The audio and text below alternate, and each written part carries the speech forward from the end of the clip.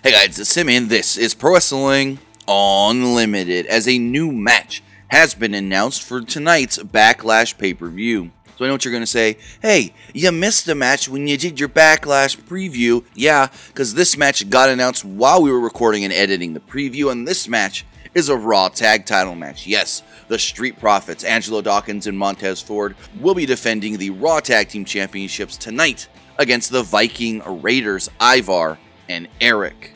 This is a match that's been building and building and building for many months, and now we're finally getting it here tonight at Backlash, being announced at the last minute. So with that, let me know your thoughts in the comments below on who you think will be walking out the Raw Tag Team Champions. Will it be the Street Profits retaining, or will it be the Viking Raiders becoming multi-time Raw Tag Team Champions?